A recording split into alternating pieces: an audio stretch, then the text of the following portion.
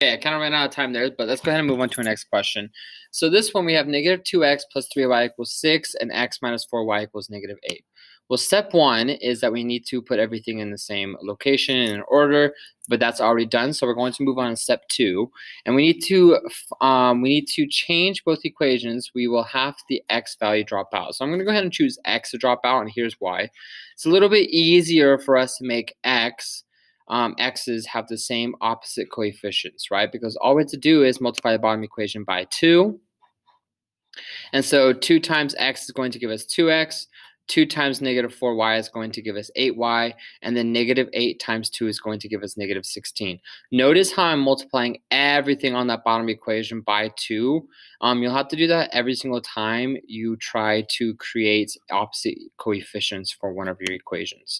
And so we'll end up with negative 2x plus 3y equals 6 over 2x minus 8y equals negative 16. We're going to add those equations together. So negative 2x plus 2x is 0. 3y plus negative 8y is going to give us negative 5y. And 6 plus negative 16 will leave us with negative 10. We want to get y isolated, so we're going to divide everything by negative 5, and that will give us y equals 2. And then from here, choose the equation. Choose the top one or the bottom one. It does not matter. And go ahead and plug in 2 for y, since that's what we just found. I'll just go ahead and use the top equation. And so negative 2x plus 3 times 2 equals 6. Now, originally it's 3y, but because y is 2, I just substituted it out. 3 times 2 is going to give us 6. Subtract 6 on both sides, that gives us 0. Divide by negative 2 to get x isolated, and x is going to be 0, so your final answer will be 0, 2. Now, we could check our work if we wanted to, but I'm not going to put us through that. And so if you can, go ahead and pause the video and try examples 5, 6, and 7. But I'm going to go ahead and start. So our first one here, we have 5x minus 2y equals 12. 2x minus 2y equals negative 6.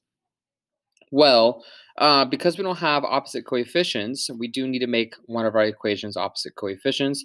And what we can do is just go ahead and multiply that bottom equation by a negative sign, because our y's already have the same coefficients, but they're not opposite. And so if we multiply the bottom equation by negative, it'll make negative 2x plus 2y equals 6. And therefore, our y's are now opposite coefficients, so we can add our equations together. So you'll have 5 plus negative 2x, which will end up giving you 3x. We have negative 2y plus 2y, and that'll be 0. And then you have 12 plus 6, which is going to give you 18. And then you can go ahead and divide by 3. So that'll be 6. Anyways, so you're kind of getting in the idea, I'm hoping. And then you'll plug 6 back in for x and then solve for y. Go ahead and try 6 and 7. I'm going to go ahead and stop the video, but this is what you should have gotten.